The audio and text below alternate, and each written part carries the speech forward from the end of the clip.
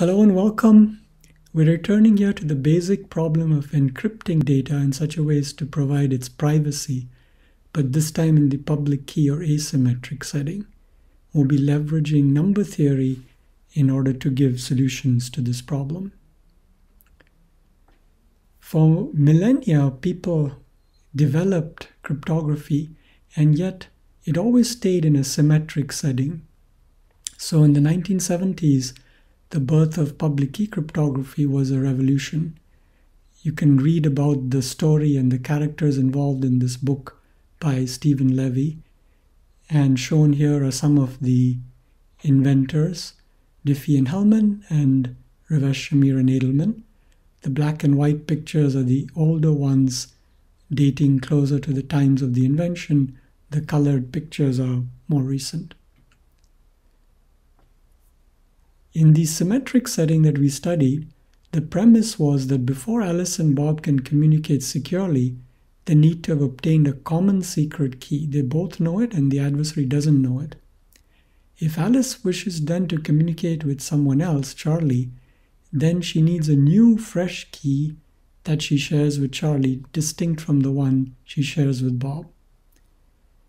How these keys are communicated to the parties is left out of the symmetric encryption formalizations, but they need to be communicated securely, namely over private and authenticated channels. This, in practice, can be challenging, and it was these key management and key distribution challenges that motivated people to seek the alternative of public key encryption. In that model, Alice has a secret decryption key that is shared with nobody, so neither Bob nor anyone else knows it. However, associated to that decryption key is a mathematically related encryption key, EK, and that encryption key is public. It's known not only to Bob but to anyone who may want to send Alice encrypted data, and also to the adversary. Then anybody can use Alice's encryption key, EK, to create ciphertexts and thereby send encrypted messages to Alice that only she can decrypt. This simplifies the key management and key distribution tasks and is attractive for that reason. As usual, when we start the study of a new primitive, we begin with syntax. The syntax says that if I want to specify a scheme for asymmetric or public key encryption, what do I have to provide? And the answer is 3 algorithms for key generation, encryption, and decryption that work as follows. Key generation, when it's run, it's randomized, will produce 2 keys, an encryption key and a matching decryption key. The encryption algorithm takes the encryption key and a message and computes a ciphertext encrypting that message, and this algorithm may be randomized. The decryption algorithm, which is deterministic, takes the decryption key and ciphertext and produces an output that is either a string or the special symbol bot to indicate some kind of failure or to properly decrypt. As usual, before we consider security, we want a basic correctness requirement, which simply says that communication is faithfully maintained in the sense that decryption reverses encryption. So here we're asking that for all possible keys that may be output by key generation and for all possible messages, if we encrypt the message to get a ciphertext and decrypt the resulting ciphertext, we do get back the original message.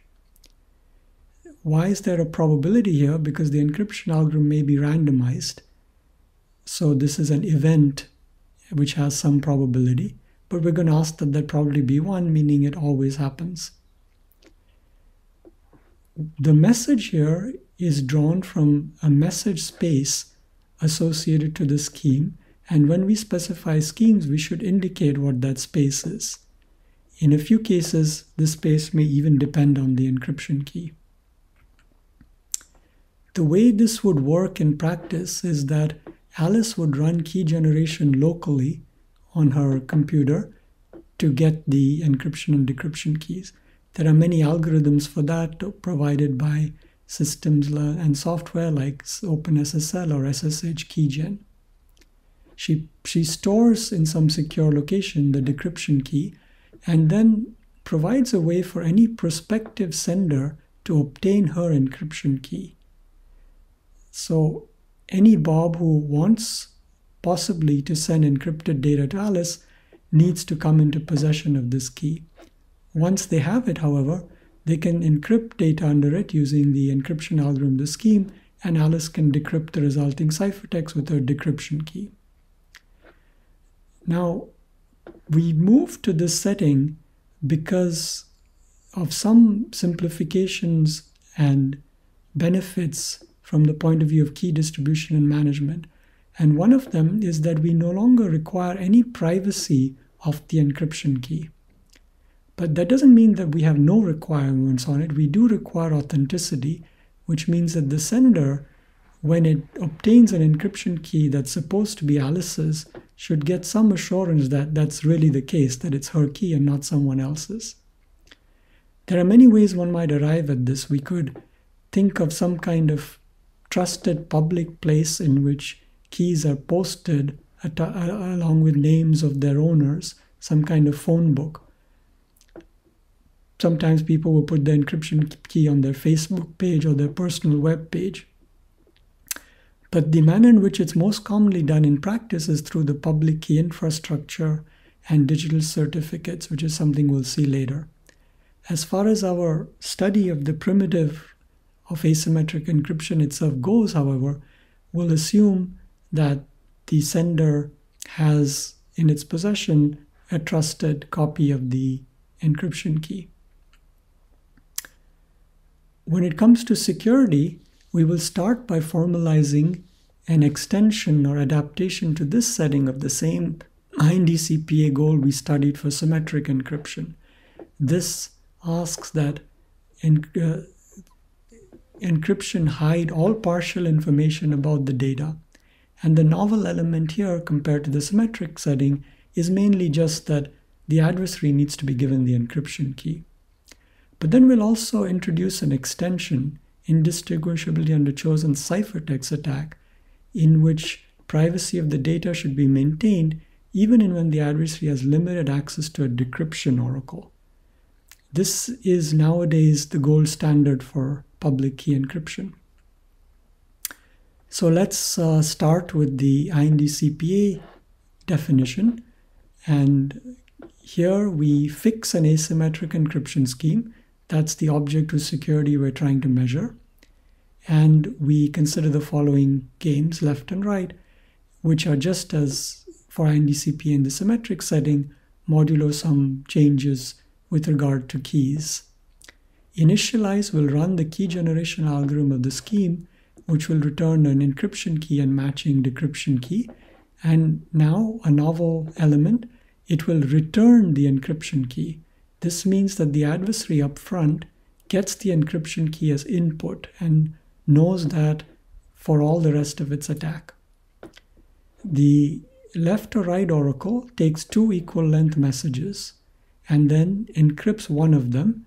Which one will depend on the game? In the left game, the left message M0, the right game, the right message M1. The encryption is under the algorithm prescribed here and the key here, and could be randomized depending on the algorithm, and will return a ciphertext which is given to the adversary. The adversary is allowed multiple calls to the left or right oracle, but initialize is done only once, so they all use the same encryption key. The decryption key is never used in these games. As usual, the adversary's goal is to determine which game it's playing, and it will try to output a 1 when it's in game right and a 0 when it's in game left. We consider associated to the adversary the probabilities of it outputting 1 in each world. We run the adversary in the left world, and there will be some probability that it outputs a 1. We then separately run the same adversary in the right world, and there'll be some probability that it outputs a 1. Now, the magnitudes individually of these are not of interest. What's of interest is how close they are. if they are close to each other, we're saying that the adversary is outputting 1 just about as often when it's true, meaning it is in the right world, as when it's not true, meaning when it's in the left world, which is an indication that it's not doing too well. This is captured through an advantage, which in that case would be low. The advantage is the difference in these two probabilities. The superscript is the name of the metric, subscript the scheme whose advantage we're measuring, and the argument is the adversary. Of course, the advantage depends on the adversary, on both its strategy and resources, as we've seen before, and a high advantage means the adversary is doing well and the scheme is insecure, while a low one means it's doing poorly, and at least that strategy is not showing the scheme to be insecure. This summarizes some of the things said on the prior slide, just so that there's a written record. It emphasizes the return statement in initialize, which provides the public encryption key to the adversary. In calling the left or right oracle, the adversary has to supply equal length messages. It's not allowed to call with messages of unequal length.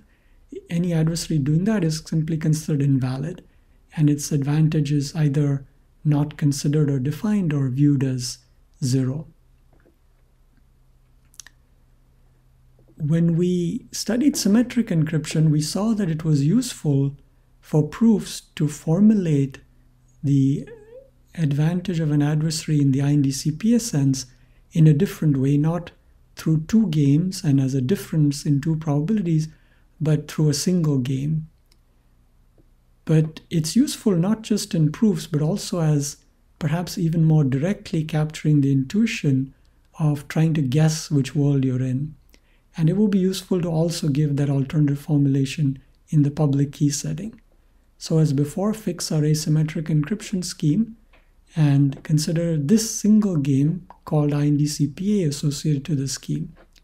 It starts by picking a random bit, which we call the challenge bit, and that is to be thought of as saying left world when it's 0 and right world when it's 1. The key generation proceeds as before, and the adversary gets the encryption key. The left or right oracle has the same syntax as before and takes 2 messages, but the one that's encrypted is the one indicated by the challenge bit. In other words, this is the left game when B is 0 and the right game when B is 1. And as usual, ciphertext goes back to the adversary. The adversary will now output a bit, which is its guess as to the value of this bit. And we evaluate whether the guess is correct, if so returning true, and otherwise returning false. Now, if we merely consider the probability that the game returns true, it's not necessarily small. The adversary can easily make it, for example, half by returning, say, always B prime equals 1. So we scale it to consider this quantity, which is 0, when this probability is a half. Now, this fact says that the IND-CPA advantage as defined earlier can also be recovered through this expression over here. And that's what we'll sometimes leverage. We're now going to strengthen the security requirement by giving the adversary also access to a decryption oracle. This decryption oracle takes a ciphertext and returns a message. It knows internally the decryption key, and thus it decrypts by simply running the decryption algorithm of the scheme. Now, it might at first feel like if the adversary has such an oracle, there's nothing we can possibly require with regard to security, but there actually is. We can still require that any ciphertext that was not explicitly decrypted through a call remains secure in the sense that the adversary has no partial information about the underlying message. And that's the notion we'll formalize, which turns out to be important. This is now the definition, IND-CCA as we'll call it, that's become the gold standard for public key encryption. So here are the games. We fix again our scheme, and we again have a left and right games. These games start out in their first procedures as being identical to the corresponding IND-CPA ones. So initialize will pick the keys, return EK. The left or right oracle continues to be present and will encrypt either M0 here or M1 here. What is different here is simply some bookkeeping. A set is initialized to empty, and the ciphertexts that are created in this procedure are collected in the set S. But that doesn't impact what's returned. The new element is this decryption oracle. The adversary can call it on any ciphertext of its choice, and it will simply run the decryption algorithm under the decryption key generated here on that ciphertext to get a message and give that back to the adversary. Now, if we allowed that unconditionally, there would be no way to achieve security, because what the adversary could do is go to the left or right oracle with two messages, get a ciphertext, query it here, get the message, and thereby know whether it had encrypted M0 or M1, and thereby determine whether it was in the left or right walls. To prevent that, what we do is we say here that ciphertexts in this set S are disallowed effectively. So whenever the ciphertext in the set S, the game says, no, I'm not going to decrypt, I'm just going to return bot. You're not entitled to that piece of information. And once we've done that, we've got something both non-trivial and strong. And this is what IND-CPA is. There's, as usual, an advantage for the adversary, which is superscript of the name of the metric, subscript the scheme, and so forth. And as usual, it's simply the difference in probabilities that it returns 1 in the left and right walls. So again, to restate a few things, it's just like IND-CPA, except there's this new oracle. The new oracle deck can be called on any ciphertext of the adversary's choice, except that to prevent trivial attacks, this oracle will refuse to actually decrypt for any ciphertext that had previously been returned by the left or right oracle. So, having now seen two definitions, we could think about how they relate. And we notice that IND-CPA is effectively a special case of IND-CCA. You can recover it by restricting attention to adversaries that make no queries to the decryption oracle. In particular, that means if you achieve IND-CCA security, you automatically achieve IND-CPA. Any scheme meeting the first also meets the second. Now, one might ask if the converse is true. Are these two equivalent? If you have a scheme that's IND-CPA secure, is it guaranteed to be IND-CCA secure? As you might expect, the answer is no. CCA security is strictly stronger, and it's an interesting exercise to give a counterexample showing that. The way you set this up would be that you first assume you have an IND-CPA scheme, and then construct another one by modifying the first that maintains the IND-CPA security, but for which there's a simple attack violating IND-CCA security. So why IND-CCA? Modern applications and usage call for that. This started getting recognized in the late 1990s with Bleikenbacher's attack, and by now it's well established that the canonical and desired accepted goal for public key encryption is indeed IND-CCA. You see this in standards, in new designs, and in everything else. Now, when we studied symmetric encryption, we gave IND-CPA, but we didn't give IND-CCA, and one may ask what its status is there. The answer is you can define it, and we'll actually refer to it in later parts of this study. But one reason that we didn't pay much attention to it is that there was a goal we had defined there, which was already stronger, and that was authenticated encryption. Remember, authenticated encryption is a scheme that has both IND-CPA and integrity of ciphertext. And one can show that the combination of those two actually implies this. So not only can we consider it, but due to the fact that we have schemes meeting this, we have ones meeting this already in the symmetric setting. Okay, so just like for the CPA case, we can formulate IND-CCA also through a single game, and for completeness and later reference, it's worth stating that.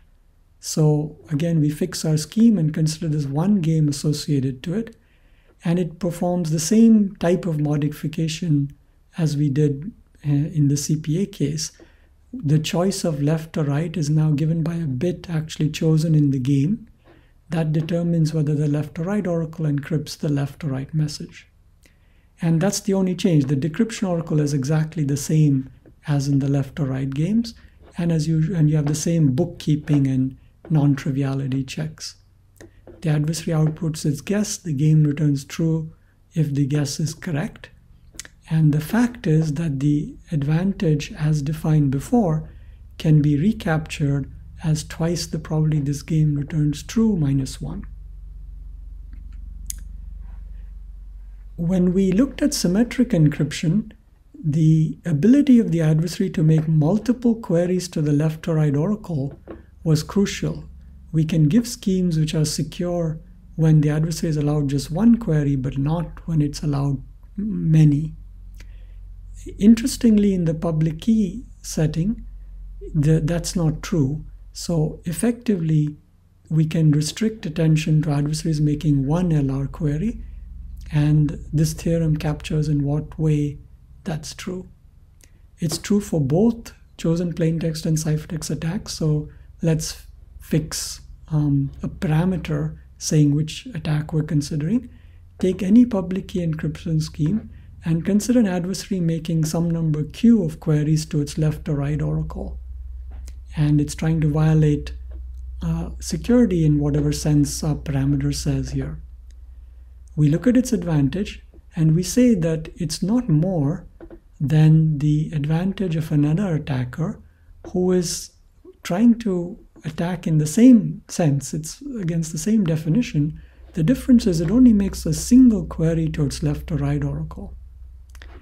And we see here its advantage, but with a factor here, which is the number of queries to the left or right oracle. So now that we've seen it quantitatively, what it's saying is that, yes, you can do better with more queries, but in a limited way.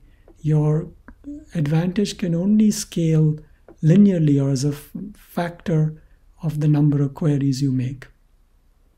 Since we can usually make this very small, this factor shouldn't make too much of a difference. So in that sense, we take away that it suffices to consider security against adversaries that make a single query to the left oracle, which is often a nice simplification.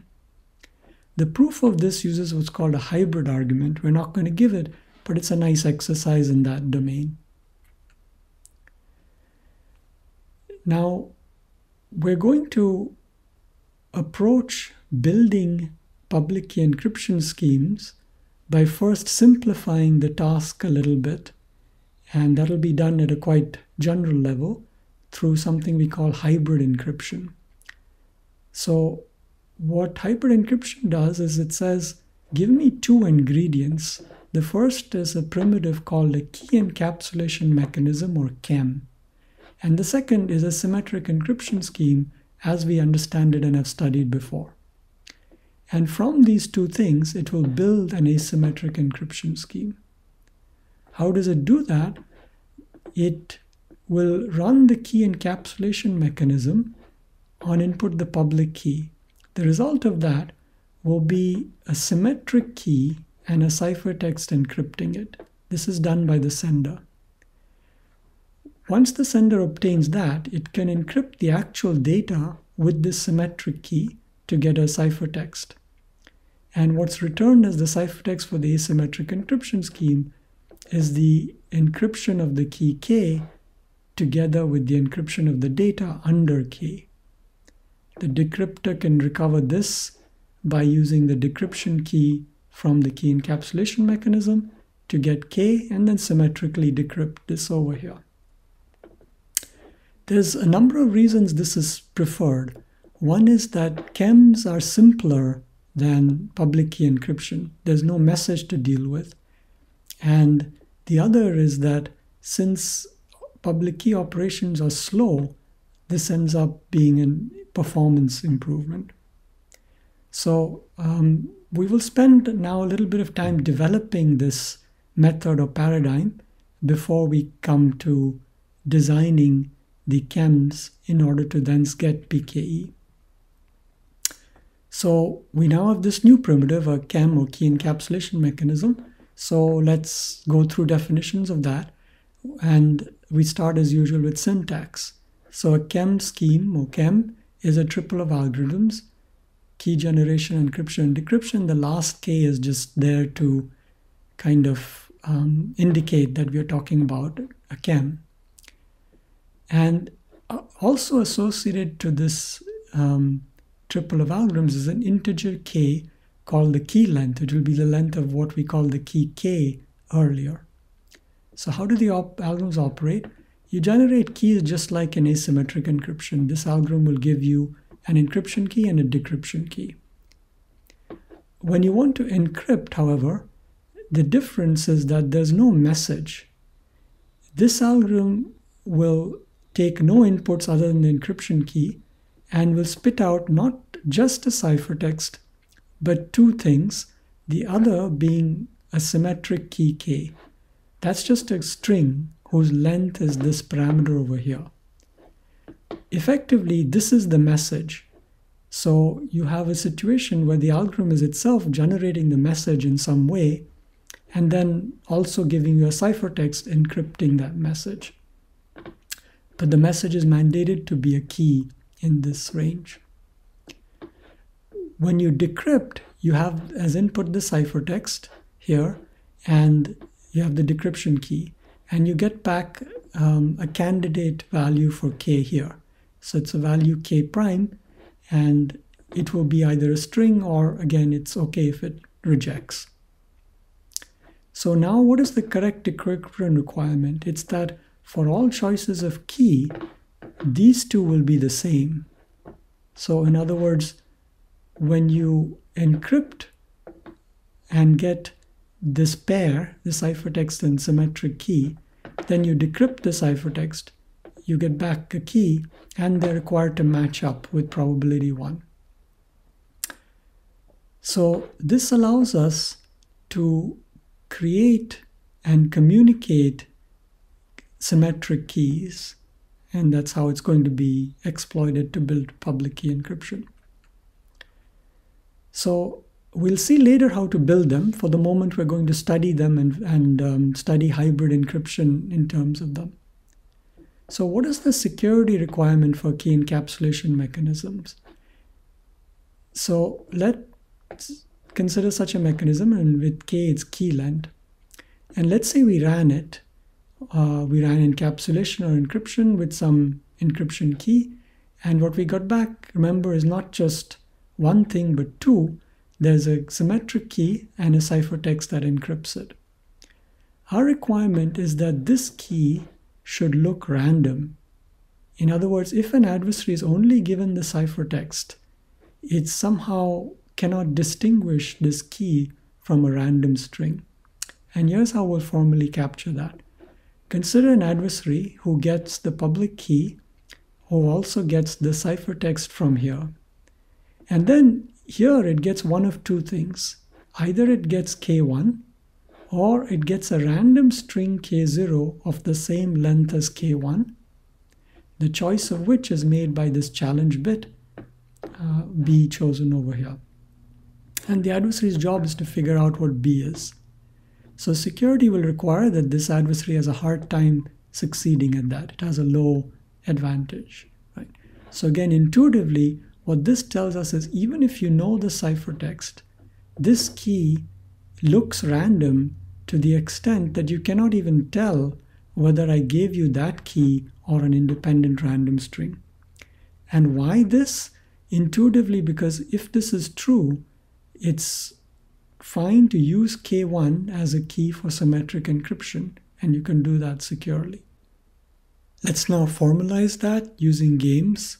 We'll again have both IND-CPA and IND-CCA definitions, and again in the left or right and single game styles. So a lot of definitions, but it's following the templates we saw earlier. And so hopefully it'll be manageable. So we fix a KEM with a certain key length, and we consider these games left or right. In initialize, we run key generation to get our encryption and decryption keys. As usual, the adversary gets the encryption key.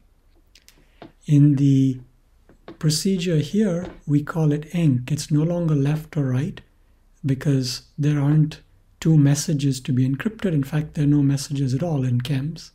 So enc takes no inputs. What it does is it runs the encryption algorithm with input the encryption key, and that returns a symmetric key K1 and a ciphertext that encrypts K1. Additionally, the oracle picks a random K0, which is a K-bit key. That happens in both games. The difference in the two games is what gets returned. A pair of things gets returned. Here, the first element of the pair is K0, here it's K1. In both cases, the same ciphertext here gets returned.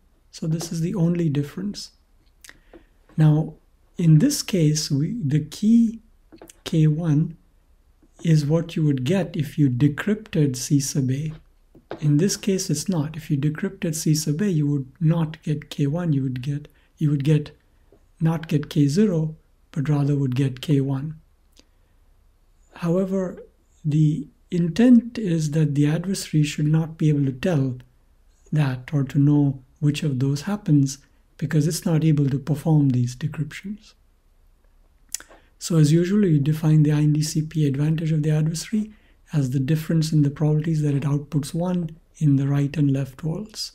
It has the same notation as before in the sense that the superscript is still IND-CPA, but ambiguity shouldn't be created as to which we're referring to because the subscript will disambiguate.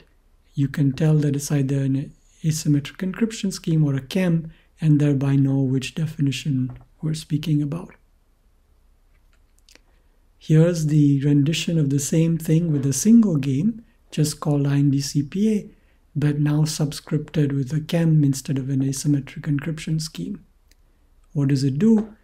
In initialize, the choice of which game, left or right, is made at random and captured in this challenge bit B. Keys generated as usual, adversary gets encryption key. The enc oracle, as before, picks a random K0 and generates K1 and the ciphertext encrypting it by running the encryption algorithm on input the encryption key. It then returns always the ciphertext, but which key changes depending on this challenge bit. The adversary's job is to guess the challenge bit, and to do that it outputs a bit B prime, which goes to finalize, and finalize returns true if the guess is correct and false otherwise. As usual, the fact here says, consider the IND-CPA advantage as defined earlier. You can rewrite it in this way with reference to the game we're looking at now. So, and again, as usual, we'll find this useful in analyses. Now, also for KEMs, in parallel with asymmetric encryption, we can consider chosen ciphertext attacks. So let's go ahead and give some security games for that. So we go back to having left and right games, and their first parts, the initialize procedure and enc procedure, are the same as before. So keys are generated here, encryption key returned, enc takes no inputs, it picks a random key and also generates through the encryption algorithm K1 and the ciphertext encrypting it, and it returns here K0 and here K1, and also in both cases the ciphertext. The differences are simply bookkeeping with regard to these sets, but they don't impact what's returned.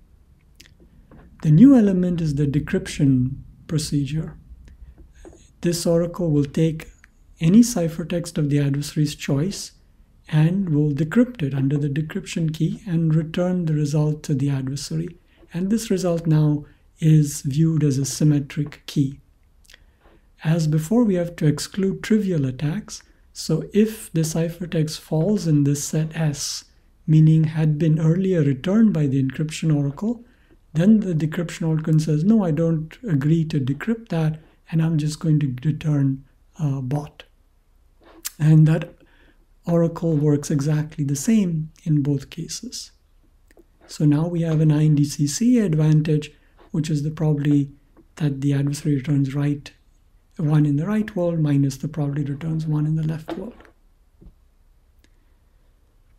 And as before also, we can now cast that in the single game form, and this does that. So all the themes are the same. We can just briefly see what's happening is your challenge bit here is indicating whether you do the left or right world choice of the prior games. Finalize will take this bit returned by the adversary and return true if it matches the challenge bit and false otherwise. And the fact says that if you look at this expression, you recover the same IND-CCA advantage as before. Okay, so far what we've done, we've seen a lot of definitions, so maybe it'll help to organize them a little bit. So we have considered, first of all, multiple syntaxes. One is the syntax of public key encryption. That's a certain type of scheme with certain types of algorithms. KEMs are a different primitive or a different syntax, very closely related, but not identical. And looking further back, we also had symmetric encryption, which was yet another syntax. For any of these, we could consider the IND-CPA security definition, and for each it has a particular formulation using games. And we could also, for any of them, consider IND-CCA. So there are two different definitions. Additionally, each of these can be cast in two forms, the left or right games form or the single game alternative form.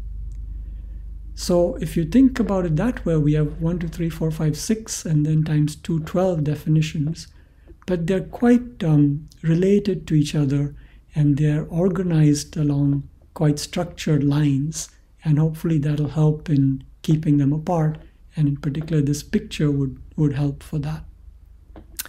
Remember that no matter what, CCA security is stronger. IND-CCA always implies IND-CPA, as it's a typo there, meaning any scheme meeting this also meets IND-CPA. Replicating, or an analogy again to what we said for public key encryption, also for key encapsulation mechanisms, we can, without loss of generality, restrict attention to adversaries making just one query to the enc oracle. This is useful in proofs because more queries to the enc oracle creates more technical difficulties in doing those proofs. And again, the formal result says that you can change the advantage only by a factor of the number of enc queries. So formally, for both chosen plaintext and chosen ciphertext attack, if you fix some key encapsulation method with a certain key length, and you consider an adversary making Q queries to the encryption oracle, then its advantage is no more than Q times the advantage of an adversary making only one query to the enc oracle. The number of decryption queries of A and A1 is the same. To be clear, in the CCA case, we have reduced the number of encryption queries from Q to 1, but we did not change the number of decryption queries. And again, we don't give the proof, which is a nice exercise in hybrid arguments. Okay, so at this point, we've defined key encapsulation mechanisms, and so we can come back and precisely state how hybrid encryption works. Recall, hybrid encryption was a way to build public key encryption schemes from KEMs and symmetric encryption with the purpose of simplification and performance improvement. So now, let's say I'm given a KEM with a certain key length. The symmetric encryption scheme I'm given has to match up in the sense that its keys have to be random k-bit keys so that the keys created by the KEM can play their role.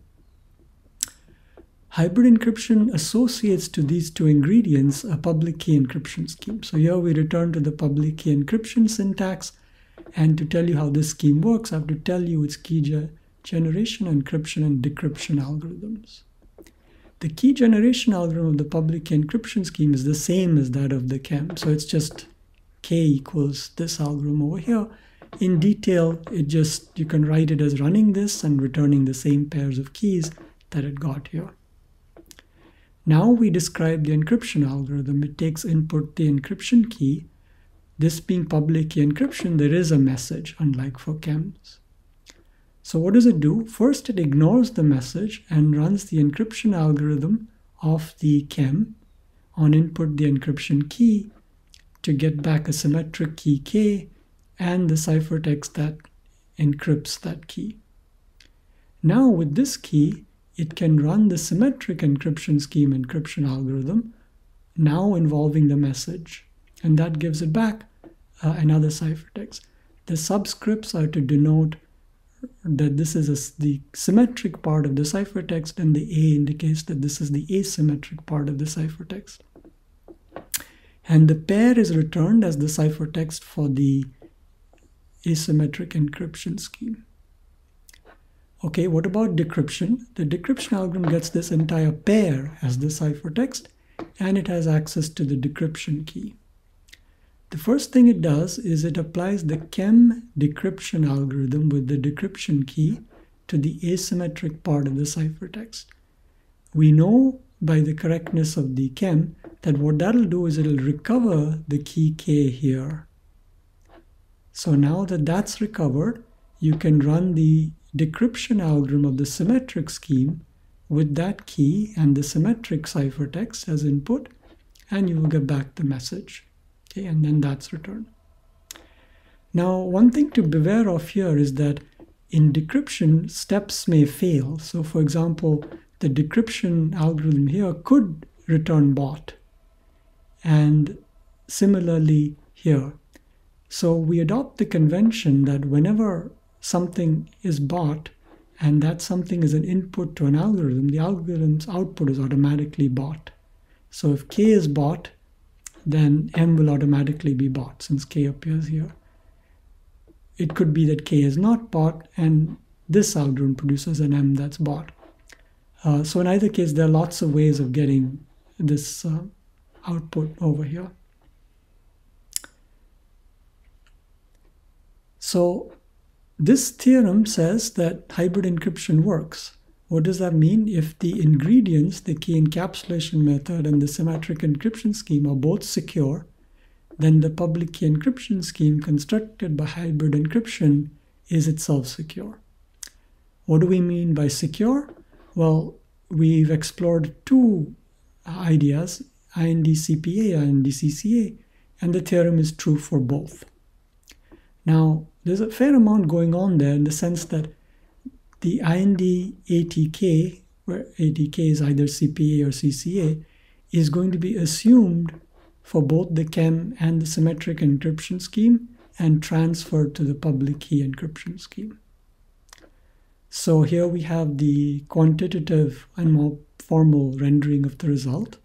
So we fix our key encapsulation mechanism and we let K be its key length. We also need a symmetric encryption scheme.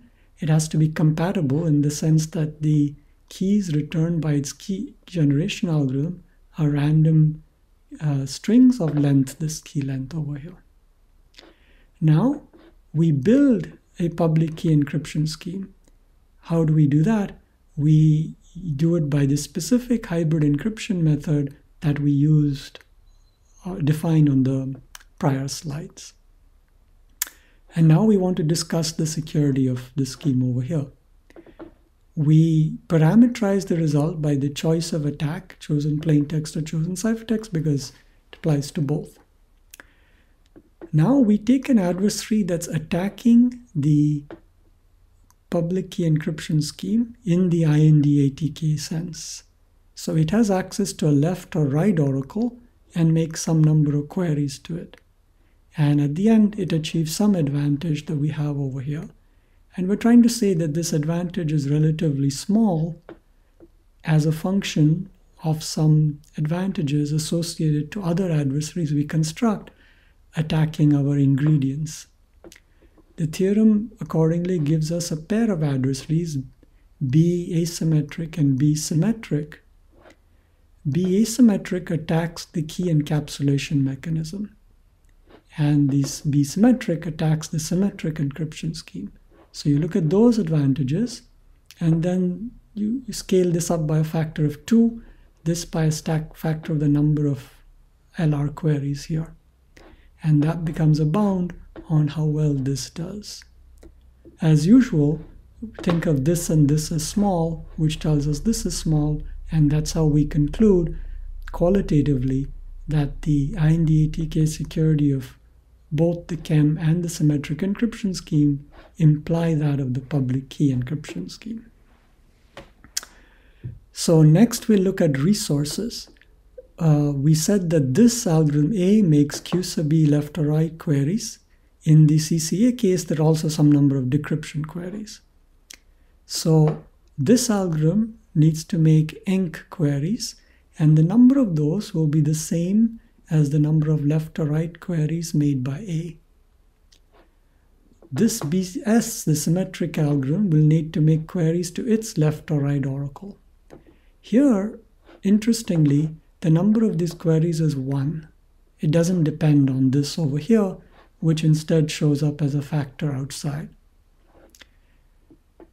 That's for the CPA case and the CCA case, but in the CCA case, additionally, we need to talk about decryption queries, which are made by all 3 of the algorithms shown here, and they're all 3 the same in number. So in other words, these constructed algorithms just make the same number of DEC queries as A, and running times are roughly maintained. So this theorem may need a bit of parsing, in particular because 2 primitives are being used, and the security of both is simultaneously invoked to establish security of the one we're building. But once we have this theorem and the proof that we'll give, at least for a special case, will hopefully elucidate why, it'll be quite useful in later simplifications. So we've alluded before to the benefits, but let's state them in a little more detail here. One of them is modular design. What that means is consider that we will have many choices of each component, many choices of symmetric encryption schemes, many choices of KEMs, and then we can glue them together as we want to result in as many public key schemes as that will allow for message encryption. The second nice thing is that we have broken a complex problem, public key encryption, into simpler parts, but in a way that has proof-based assurance. So we know that this method itself works, and so we are reduced to the hopefully simpler task of building the primitives. Now, on the side of speed, block ciphers and hash functions, which are the building blocks for symmetric cryptography, are much faster than number theory, the operations used for asymmetric cryptography. The factor can range depending on the platforms, software, hardware, implementations, and so forth. And performance numbers can be found on the internet for a wide variety of these platforms to see what the kinds of ranges are. When we use a KEM, what we've done is we've limited the number theoretic operations to an amount that doesn't depend on the length of the message, because the KEM is not aware of the message. So it only performs a fixed amount of work regardless of how much data you're encrypting. And this yields a performance improvement. Okay, so now let's try to see if we can understand why the hybrid encryption theorem saying hybrid encryption works is actually true. To do this, we're first going to consider some simplifications. So while the theorem holds for both CPA and CCA, this proof sketch and ensuing proof will only be for CPA.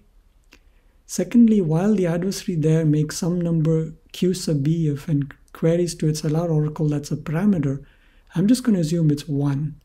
We've actually seen that that's without loss of generality, and So we'll move with that. When we made those simplifications, let's consider what's happening in the games that our public key encryption algorithm adversary A is playing, meaning the IND-CPA game or the left or right games, whichever way you want to look at it, for public key encryption. So in particular, I will actually use the alternative formulation. So it's the single game formulation, and we'll let B be the challenge bit chosen there. So our adversary A is going to supply a pair of messages M0, M1 to LR, and M sub B will be encrypted. And we know that the encryption is done in this hybrid form. So the ciphertext that gets back is the asymmetric ciphertext and the symmetric one.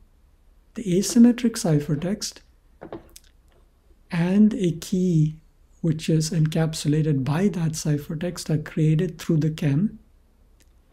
And the symmetric ciphertext here under K1 encrypts whichever message the game decides to choose.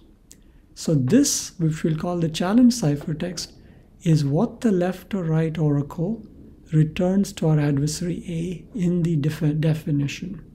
And its task is to compute the challenge bit B. We are interested in saying that this probability of the advantage in this case is not too big.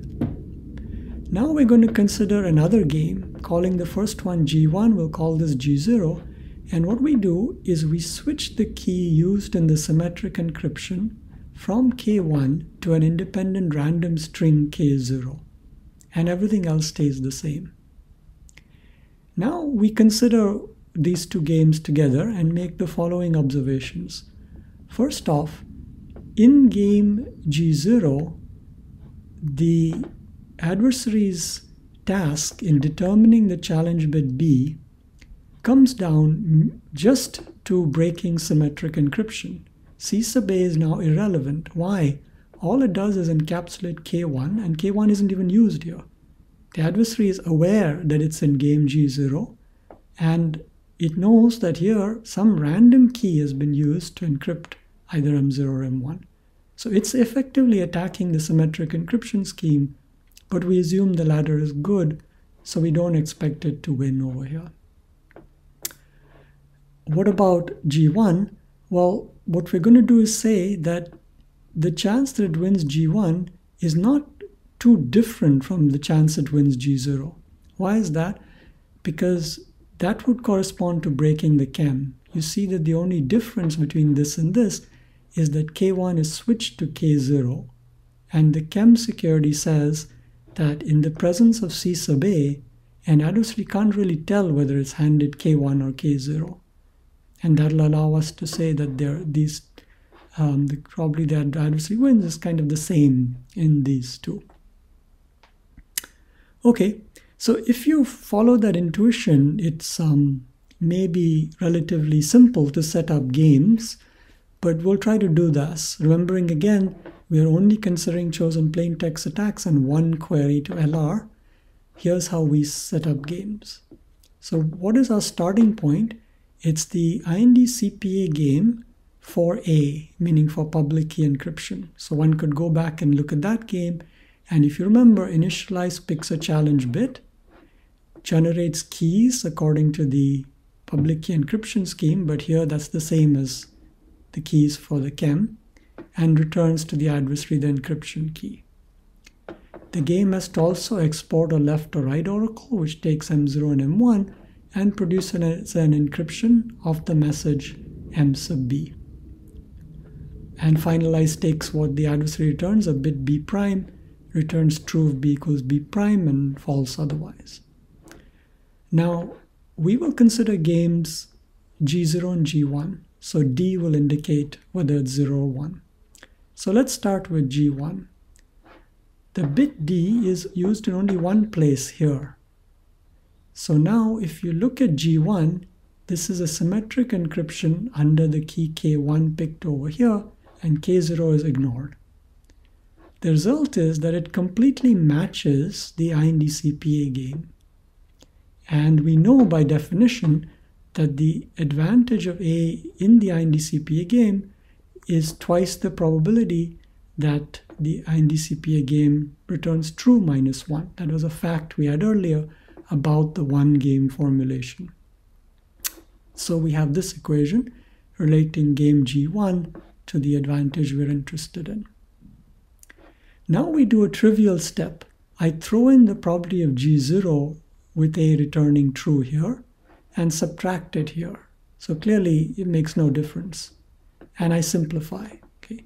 And I then simplify again and I write it like this. 2 times the difference in these two probabilities plus this, which is effectively the adversary's advantage in game G0. Okay. Now what is game G0? We said here that this bit D is used in one place. So that simply means that in G0, this is K0. So in G0, this key is being used for the symmetric part and K1 is ignored. So now, as per our intuition, this can be bounded by KEM security and this by the security of the symmetric encryption scheme. So let's go ahead and do that. So here's our KEM adversary. Okay. So backing up a bit, what does our KEM adversary need to do? It is playing the IND-CPA game or left or right games. It doesn't matter. Here we'll actually use left or right for KEMs. And that means it has access to an enc oracle and it will be making one query to that. That enc oracle will give it back a challenge key K and a ciphertext. And it needs to decide, is K the key that's obtained by decrypting this, or is it just some random string? And it asks itself, how am I going to figure that out? It will get help from our public key encryption algorithm adversary A. So it needs to run A. What does A need to run? First off, it needs the public key. But our KEM adversary had that as input from its game, and it can supply it to A also as input. A also needs access to a left or right oracle, so our KEM adversary will have to simulate that.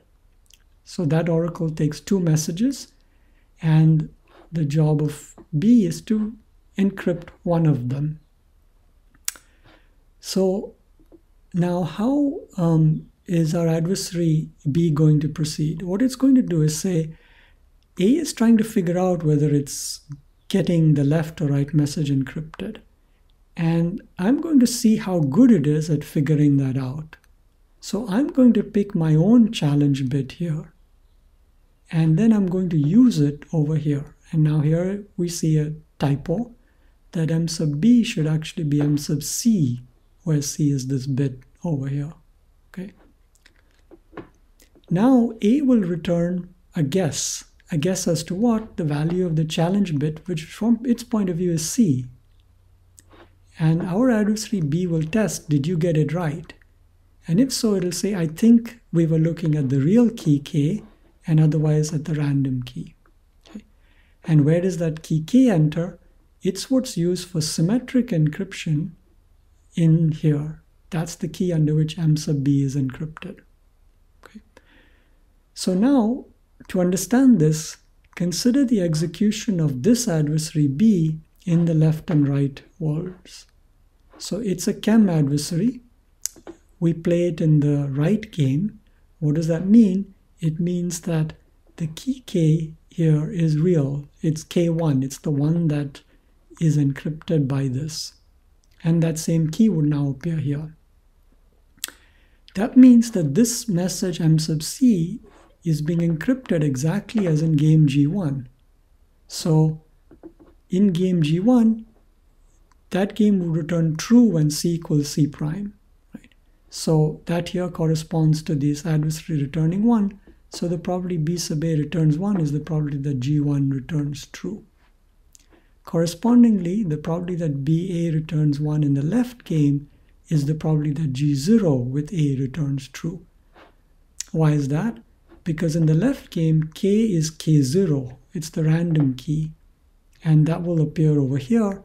And now if you pattern match with G0, you see that that's exactly what G0 also provides. Okay.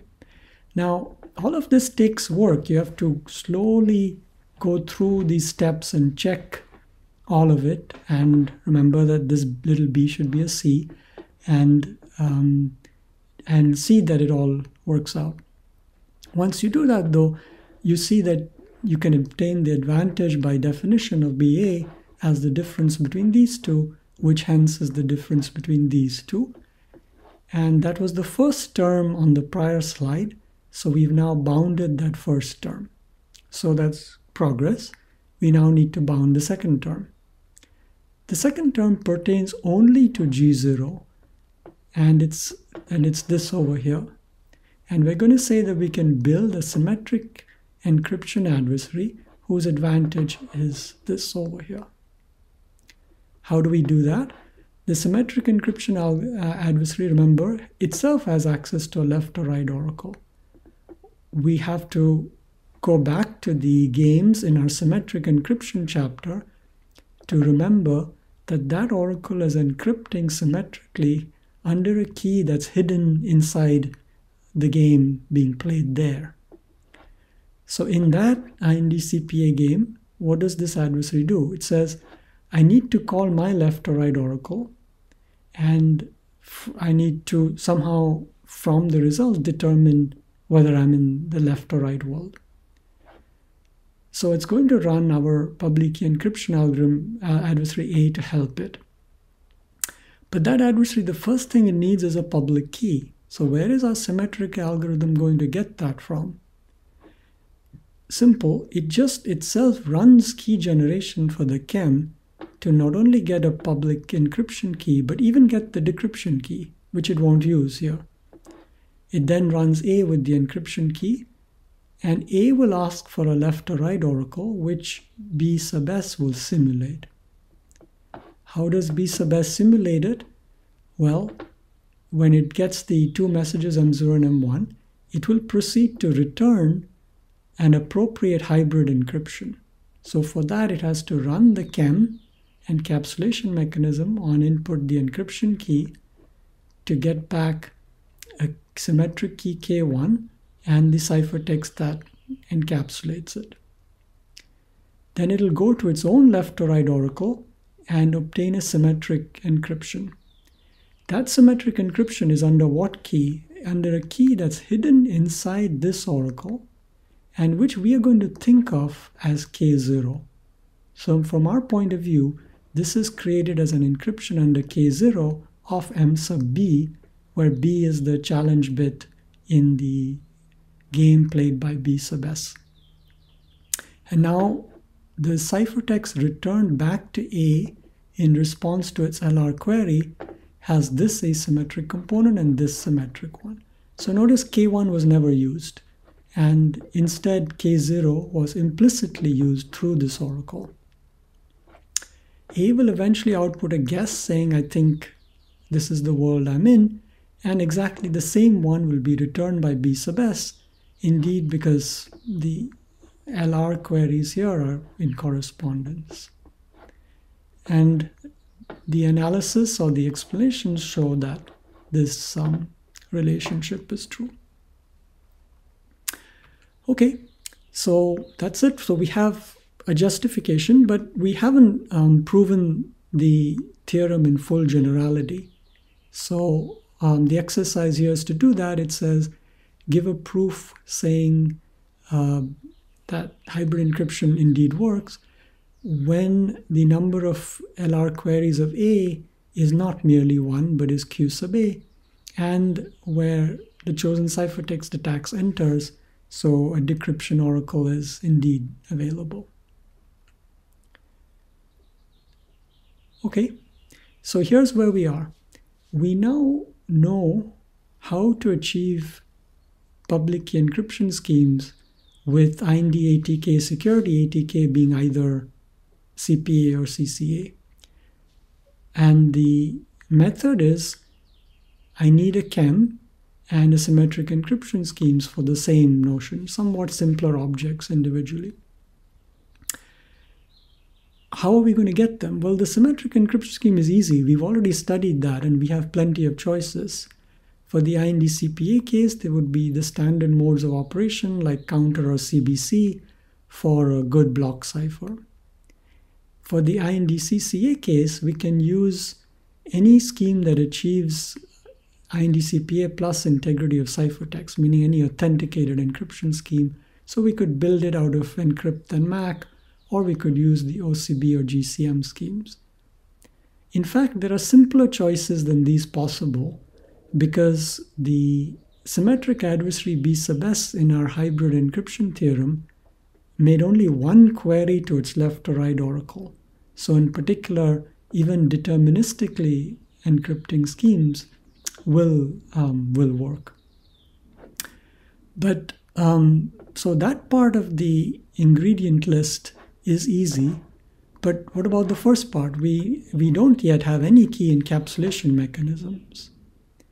So this is what we're going to do next. We're going to turn to building those using number theory. And towards that, well, we have two main sources of hard problems in number theory, discrete log and RSA. And so we'll go through each, and we'll build a KEM for each of them in turn. Now, one of the ingredients we'll want and use in the design of these KEMs will be hash functions. So things that are keyless and public, just like SHA-256, except that the output lengths can vary, and the choices of these output lengths will be different depending on the KEMs. We may need often just one such function, but sometimes more. So we let n be the number we need. Common choices are just n equals 1 or 2. In practice, we'll build them from cryptographic hash functions like SHA-256, and we'll discuss a little bit more how in detail in a bit. When we prove security of the KEMs, however, we'll use the random oracle model. And in those, these hash functions are modeled as independent random functions, and they're formalized as procedures which are added to all the games we consider. And access to these procedures is provided to other game oracles and thus to scheme algorithms, and also to the adversary. And that's why we often refer to them, due to this oracle access feature, as random oracles. So let's first consider the sort of concrete practical choices we might make.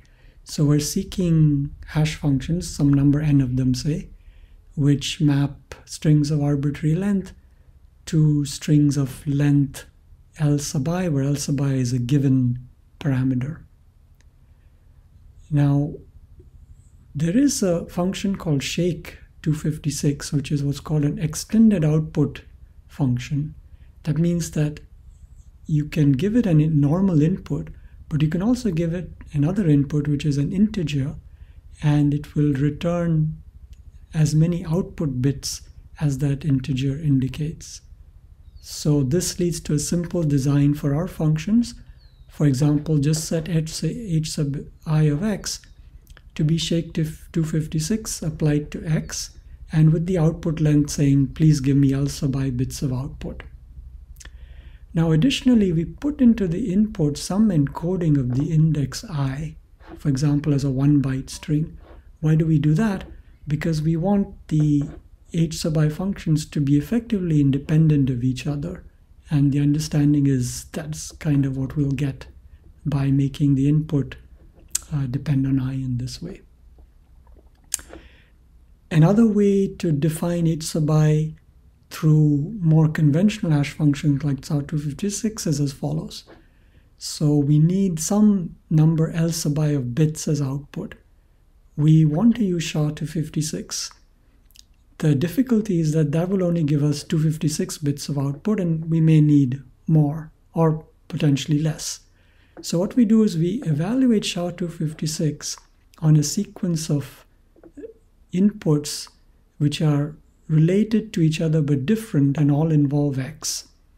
And when we get enough bits, that we have else sub I, we stop and we output the first else sub I. Right?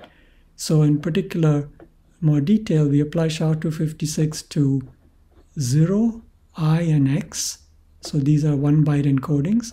Then to 1 I and X, and so on, up to, well, as much as you can fit into a byte. And again, we include I, the index here, so as to make sure that all the functions are different. And of course, there will be some limits on the output length, but that's just due to using 1-byte encodings. If we want more bits, which we rarely do, we can change the encoding method.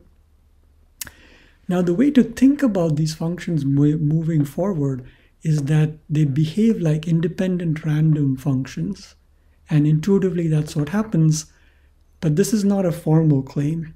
What the corresponding formal claims will start emerging when we get to the random oracle model in which the proofs of security are given.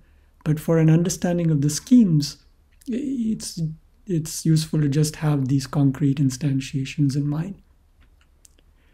Okay, so now we start turning back to all our number theory. Remember, our goal is key encapsulation mechanisms. I want to design a KEM.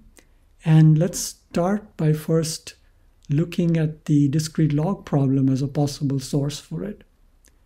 So that means we want to somehow set things up so that adversaries are forced to solve the discrete log problem to violate security.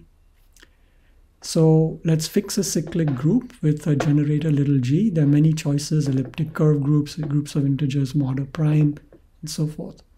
And assume the discrete log problem there is hard.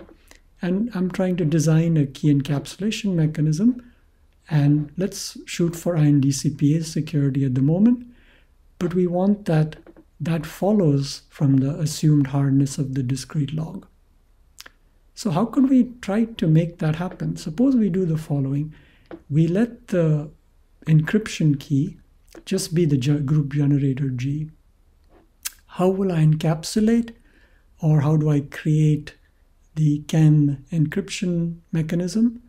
Well, it takes this key G and it has to return a symmetric key and something that encrypts it.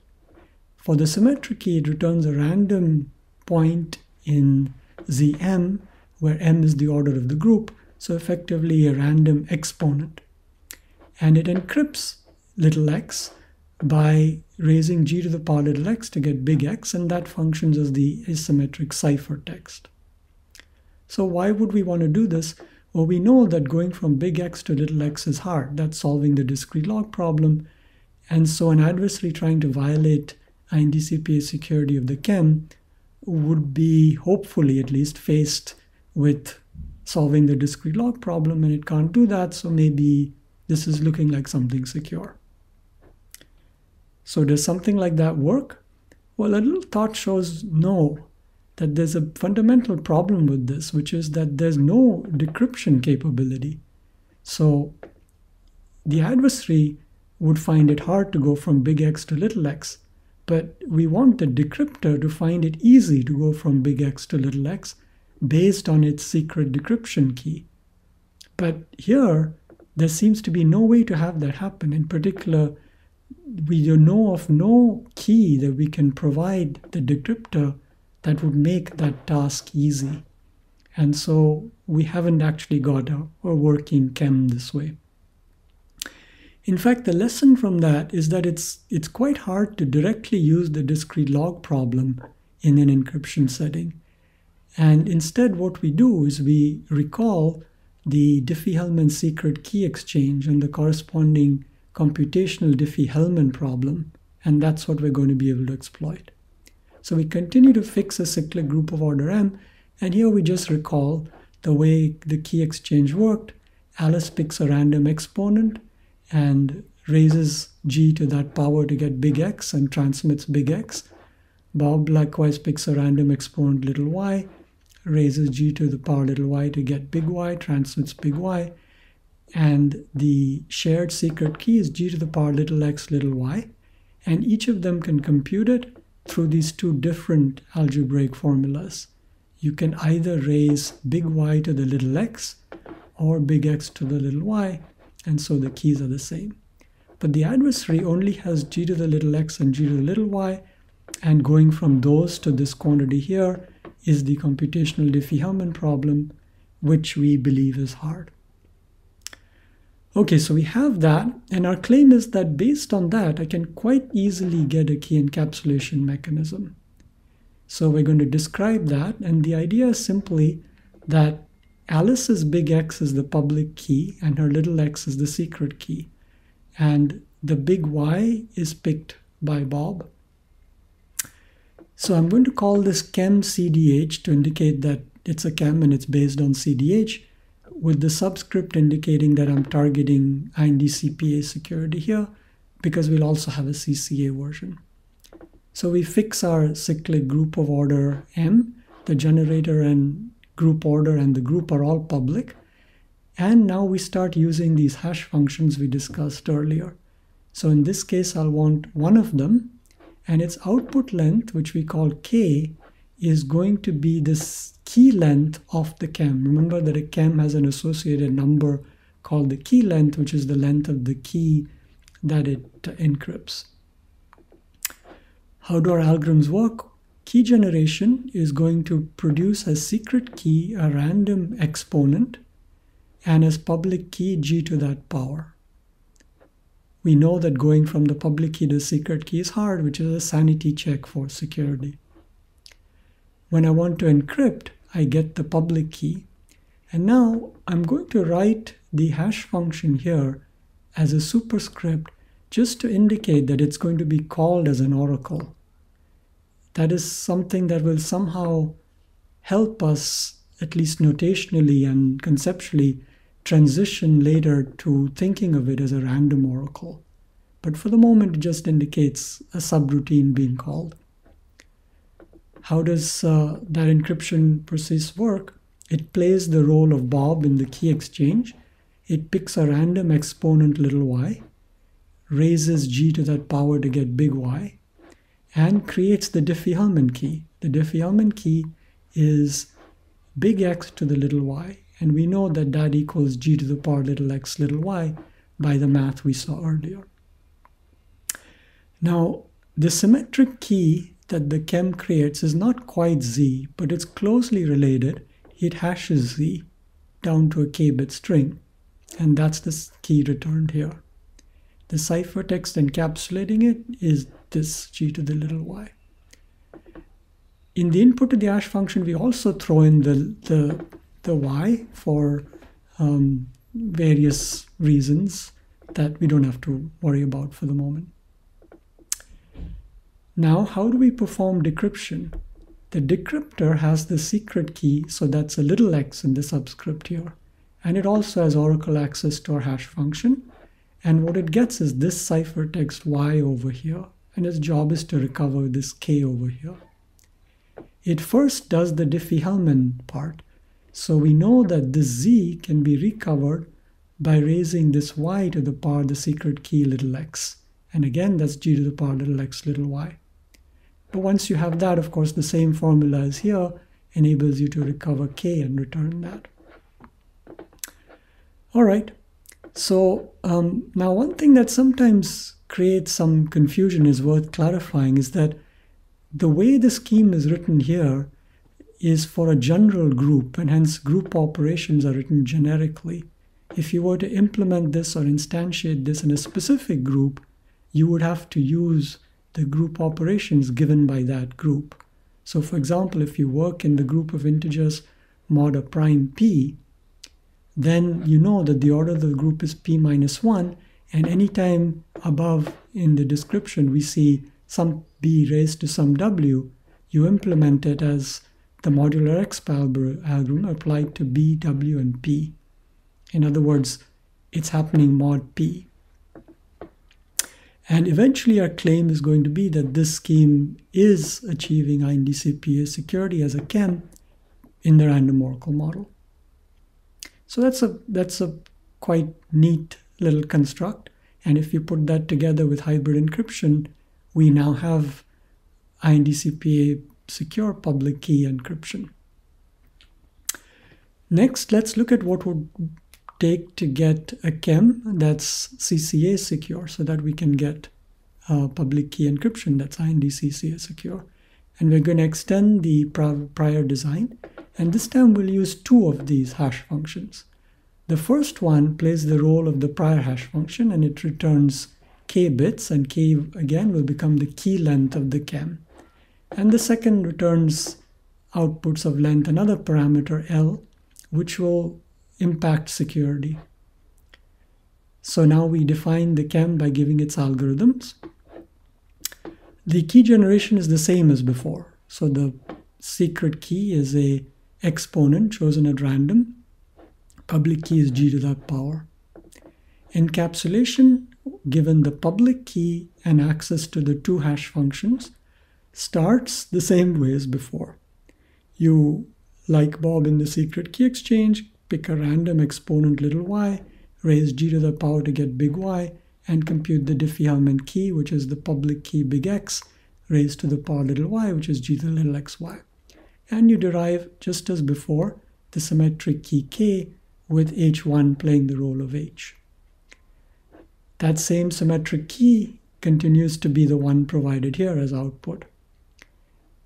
The y, as before, goes in the ciphertext. So what's the new element? The ciphertext also includes a tag. And what is that tag?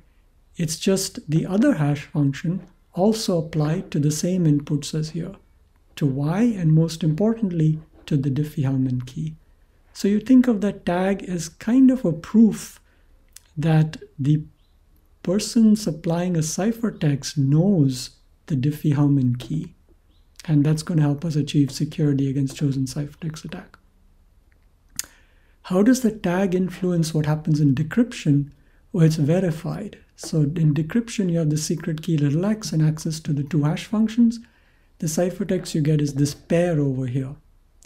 You first recover the Diffie-Hellman key by raising this y to the secret key little x, and you recover the symmetric key k by hashing y and z with the first hash function. Now in the prior KEM, we would simply output this, but here you first pause and check the tag. So you evaluate h2 as here, and you see whether it matches the tags supplied over here. If they match, then you return k, but if they don't, you reject. And our claim about this will be IND-CCA security in the ROM, and again, putting that together with hybrid encryption, we now have a IND-CCA PKE scheme. Good, so that's a few schemes. Now, discrete log is one of the choices for a number theoretic basis for public key cryptography. And remember, we studied two. The other one was the RSA system. So let's try also to get KEMs based on the RSA system. So we're going to start by kind of getting some intuition about it. And RSA has the nice feature that it lends itself to encryption much more naturally than the discrete log problem where we had to move to CDH, because it already provides a way to effectively encrypt and decrypt. And we're going to formalize that as what we'll call the plain RSA scheme. This is actually a public key encryption scheme. It's not a KEM. It actually encrypts a message. The scheme is associated to an RSA generator. Remember, an RSA generator is something that sets everything up. If you run it, you get the modulus, the primes p and q such that n is p times q, and the encryption and decryption exponents. And schemes and security are relative to some generator. So the plain RSA public key encryption scheme algorithms look like this. The key generation algorithm runs the generator to get these 5 things. The public key is the modulus and encryption exponent. Secret key is the modulus and decryption exponent. Now, of course, the modulus isn't really secret, but conceptually, the pair is the secret key. The really secret quantity from a security perspective is the decryption exponent D. How do I encrypt a message M under the public key? I just raise M to the eth power mod n. Now, for that to make sense, I need that messages are in Zn star. So let's assume that. Of course, they might be given as strings of some fixed length, but we view them as encoding or representing numbers in Z and star. So I raise M to the E mod n, and that's my ciphertext, and that's it. How do I decrypt?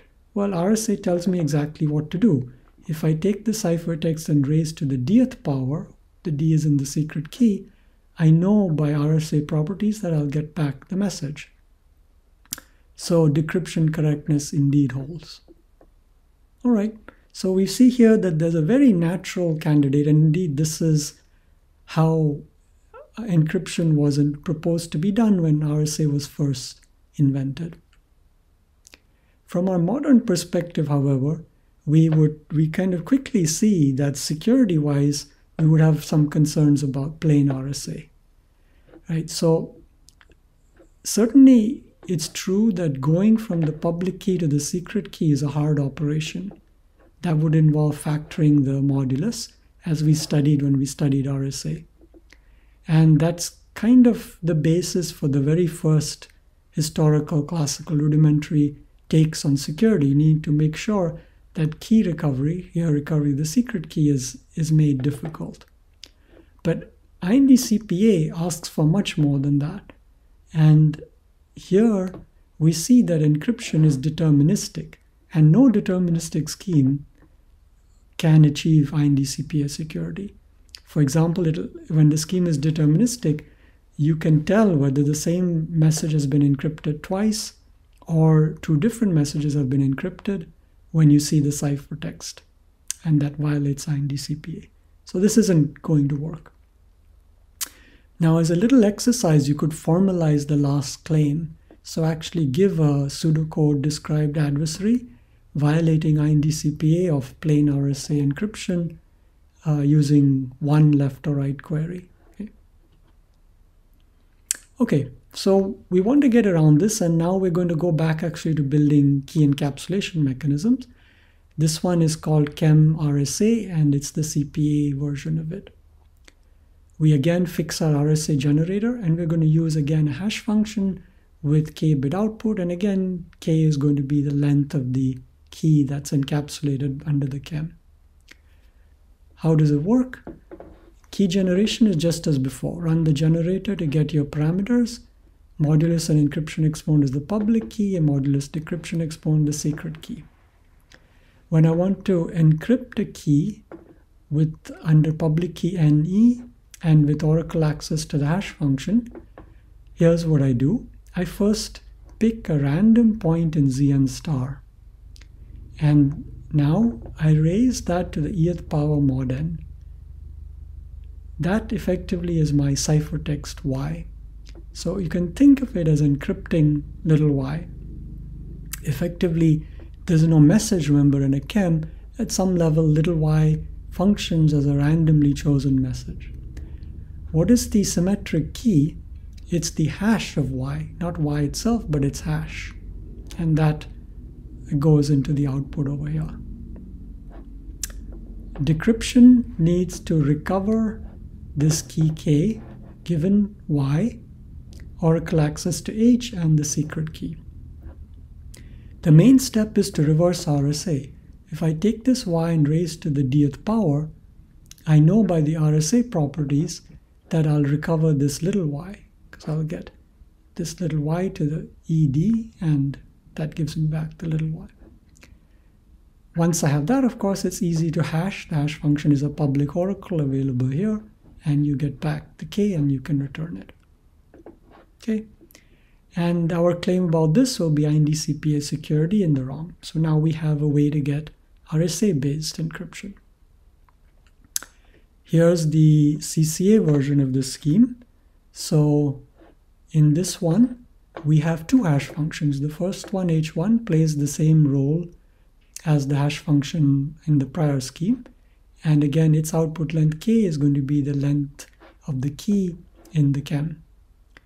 The second hash function outputs strings of some length L, a parameter which influences security. And the algorithms are as follows, and they use effectively the same idea as we saw in turning the CDH CPA KEM into a CCA one, which is that you add a tag. So keys are as before, public key here, secret key here. How does encapsulation work? First, as before, you pick a random Y from Zn star and create your symmetric encapsulated key by hashing Y. H1 plays the role of the prior H. The Y goes in the ciphertext, this K becomes the key, and additionally there's a tag, which is simply the other hash function applied to the same Y. Again, it functions effectively as a kind of proof that if you can create a ciphertext that decrypts to non-bot, you must know what little y is because you managed to compute its hash. How does decryption work? Access to the two hash functions, and it has the secret key, and the ciphertext is this pair. First RSA, it raises this to the dth power, gets back little y, and now it can recover the key, the symmetric key. However, rather than outputting that, it checks the tag first. So you evaluate the second hash function on the same little y.